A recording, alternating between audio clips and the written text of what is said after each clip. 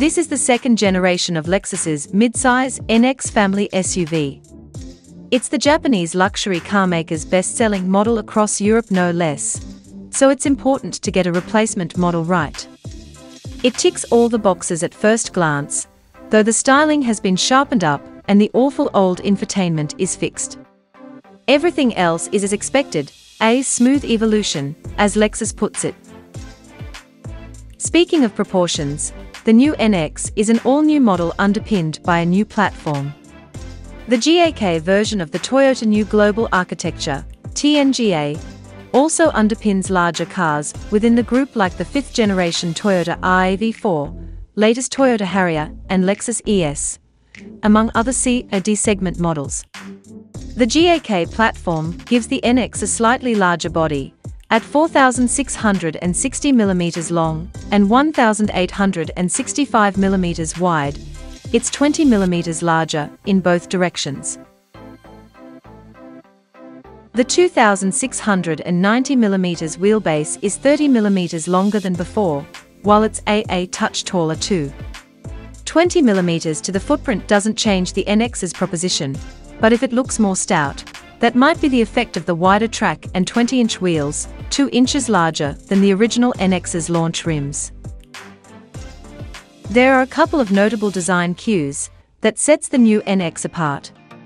The hood has been extended to the edge of the front end, while the signature spindle grille surface has been raised vertically.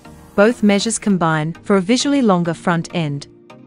The upright grille enables more efficient airflow and cooling too, Lexus says. The full-width light bar at the back of the car is set to be a new Lexus signature styling touch, and its old signature styling touch, the fishhook dial at the front of the car, has been neatly integrated into the headlights, which are better LEDs. Inside, the new Tizuna ethos allows the driver to intuitively connect with the car and concentrate more on driving operations.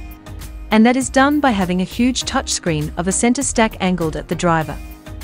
Not only is the 14.0-inch screen, there's also a 9.8-inch version 6 inches larger than the old one. Its touch function has finally eliminated the brand's remote touch controller, the mouse-like contraption that's frankly quite a hassle to use.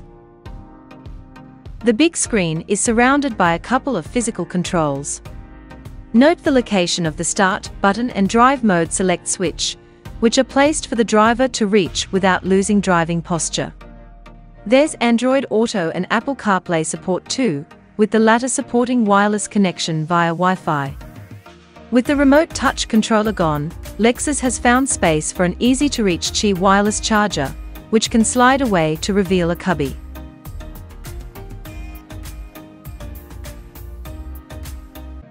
There's plenty new in the powertrain department, with the biggest news being Lexus' first ever plug-in hybrid system.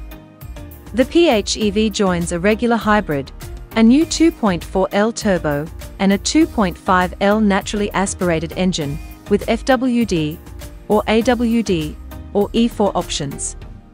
The PHEV, badged NX450H+, pairs a 2.5-litre Atkinson cycle 4-cylinder engine with front and rear electric motors, juiced by a 18.1 kWh lithium-ion battery. This is the same system found in the Toyota RAV4 Prime, with just minor differences in the placement of components. There's an evolved Lexus Safety System Plus with expanded detection range from the millimeter wave radar and monocular camera.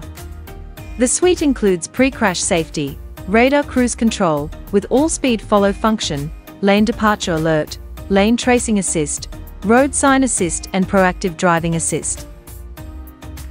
The price of the Lexus NX starts at $37,950 for the base $250 with FWD.